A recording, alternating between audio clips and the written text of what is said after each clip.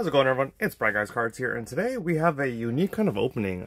This just came out here in Canada. I don't know where this box came from, why it's here, but it is a Lugia V slash Unown V premium collection box, or just a special collection box. Sorry, that apparently is a GameStop exclusive, because you know it's been quite some time since anything Crown Zenith was kind of dropped or released, because you know it's been a while. I'm just gonna lower the camera a little bit. There you go. So it's been a while since any of the Crown Zenith products were released. So this is a little surprising to kind of see all of a sudden, because you know Crown Zenith was the last set for Sword and Shield, and then you know we've already had Scarlet Violet, Paldea Evolve, and now we just had Obsidian Flame just came out. I just couldn't remember the last. Couldn't remember the. There's a promo card for you guys. Couldn't remember the name of the last set. So it is kind of interesting to see another Crown Zenith pack come out. Now there is the Lugia coin. Sorry about that. There you go. It has a nice.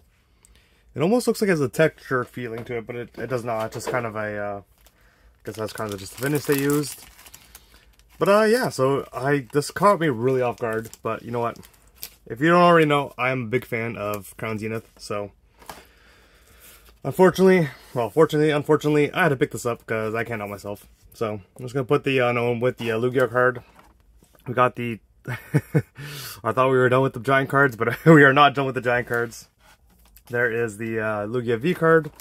We do get 5 packs, and can't forget about the little Lugia pin up here, the little tiny Lugia pin. Interesting to see. But yeah, let's crack into some packs here. Like I said, massive fan of Crown Zenith. This box was, let me see here, $44 with the Edge Platinum membership, which is like the GameStop, like best membership, basically. Sorry. But yeah, so I just picked this up. So it's about $50. So it kind of ran me about, it's probably going to be close to like $10 a pack, which isn't the greatest, but Crown Zenith is just, we have to do it. Because, you know, you can find Crown Zenith pretty cheap now. Of course, we got to hit that Radiant Zard first off. Got the Namorous, non-hollow. Very nice. Yeah, so I do love Crown Zenith. I don't know what I was just saying. But yeah, it was like $10 a pack, so it's not great. It's pretty expensive, in my opinion. I could probably find it for a lot cheaper, but you know what? We're still missing some cards from the set. One of the biggest ones is still the Mewtwo card, so if I can just pull that card, I will just gladly just buy the rest of the cards just online, get the set done, and then kind of be over it.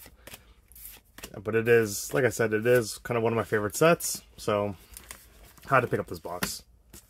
But the Lugia artwork does look really nice, I'm not gonna lie. The Unown artwork kind of looks very similar to the the regular V card from Silver Tempest. So that doesn't really add anything to it. And like, I just find like Pokemon kind of does that a lot. It's like the V will be facing the right, and then got the Gudra Glaring Gallery and the Warlord non-hollow. Sorry, going back to what I was saying, I kind of find Pokemon does that a lot with some of the V cards.